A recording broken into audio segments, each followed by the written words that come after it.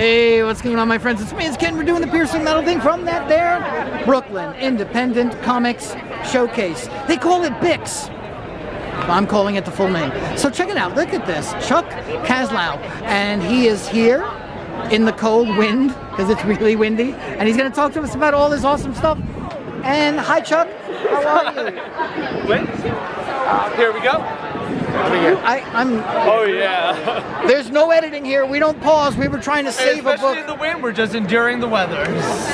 We're just enjoying. Hey, Chuck. How are you, man? Hey, Ken. What a day. Yeah. This is why we love comics. We come out and we just do what we do in the weather. So tell me a little bit about yourself, because it's the first time I'm meeting you. So hi. It's a wonderful, interesting looking booth. You have a bunch of cool things. Color me like cryptid. Color like cryptid. Color me cryptid. Color me cryptid. Tales from the Bark Side and Big Arm Energy. Big Arm Energy Go. And then here's some drawings. Oh, Inktober. You did the Inktober stuff. So let's start from Brooklyn Boredom. Look at that. That looks like them shopping bags y'all carry around, doesn't it? It does. And look at these cool stickers. So tell me about your stuff, and we'll start with Color Me Cryptid, because that's interesting. Yeah, it was just a friend years ago said, if you really want to make sales at a con, something that everyone loves is coloring books. So I thought, what would be making good for a coloring book? What's something that I love, that I really enjoy drawing, and it's monsters. As you can tell with like a lot of horror-based stuff, I like the creepy crawlies. Yeah. And I thought, what would be the best way? This way. But then you also get information about the monsters. So you're also feeling like you're learning something, getting an education, a little history about it. Learning, you get your mainstays, but then you also get ones that are from around the world that we're not as familiar with. So you feel like you're learning more about the world and others' cultures while you're coloring. That's really cool. I love the cryptid stuff. I have a suspension of belief on some of these things. I think there's some stuff out there that we just don't know, and I hope we don't find. Yeah, there's a lot of dark depths that we haven't reached, and I think there's a lot of creepy crawlies out there. Aliens definitely exist. Don't even consider that a cryptid. No, that's a real life thing. Right. So what's Tales from the Bark Side? That's a great title. Side. So I'm obviously a fan of Tales from the Dark Side, Tales from the Crypt, all the EC horror comics. So I used to dog walk a lot, and it's fun. I enjoyed it, but I also knew they were scary creatures at heart, and I wanted to do a little mix of the two things that I knew. And so we got Tales from the Bark Side. You get a little silly horror. It's campy. It's not too serious. I would say it's like a B-grade movie. It's something a little schlocky and fun. So the dogs are doing the killings, and the humans are getting the comeuppance for what they've done. So sweet. That's fun. Yeah. Scary, but fun. Now, what is Big Arm Energy Go?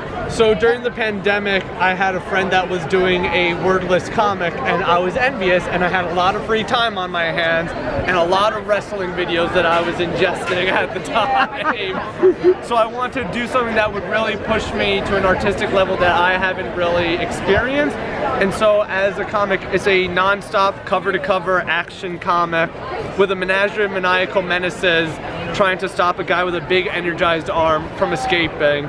And as you can see, it's a lot of art that I'm not usually my style, real pushing myself as an action comic with new perspectives. So you're a big wrestling fan still, or? I like it. I feel like I watch a lot more like the older stuff. I haven't been caught up with... The older stuff was so great. Yeah, like I'm a big Stone Cold fan. That was definitely my era of watching. My era was Hulk and Macho Man. Yeah, Macho Man. I had a Macho Man blacklight that did sell at the last con that I was at. There were no wrestlers like these people back then. No, it was they were like real larger-than-life personalities. I mean, it was, you know, to date myself, there was nothing like the excitement when someone like Ultimate Warrior came into the... And they're just cool. Just so cool. Unleashing his inner beast. I love it. I'm getting geeky now. So what is Brooklyn Boredom? Brooklyn Boredom is me. It's a slice of life, fictional, non-fictional comic strips, really, of just the day-to-day living, the weird shit and the weird people that you're encounter, getting through day by day. So it's me just extrapolating the truths to kind of make a little bit more of a surreal slice of life. So you'll get just like struggles with dealing with people on the subway, the street, trying to get your work done. One of them with dealing with bugs in your apartment. Just the grossness and the weirdness of life is what it's defined by. And are you bored yet? Awesome. So how has this convention, it's a convention, whether or not... You know what? I'd say it's getting definitely to that. It's definitely grown in numbers in the years since it's begun.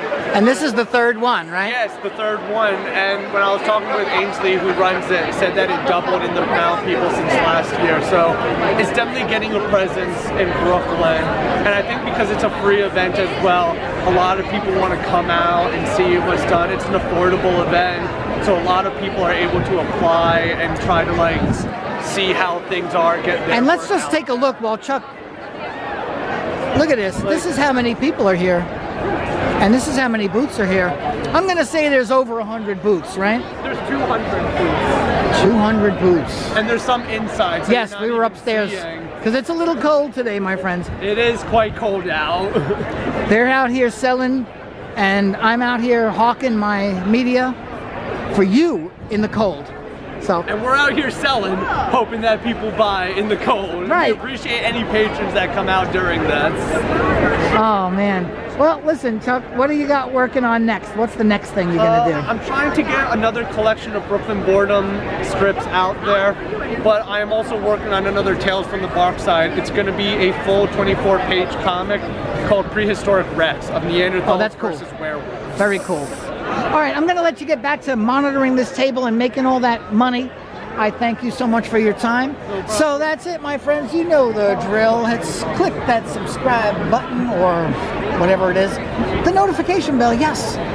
And like and leave a comment on the video because that lets me know you're out there and you're watching our stuffs from the Brooklyn Independent Comics Showcase. Whew. It's me, it's Ken. PiercingMetal. See you next time. Bye.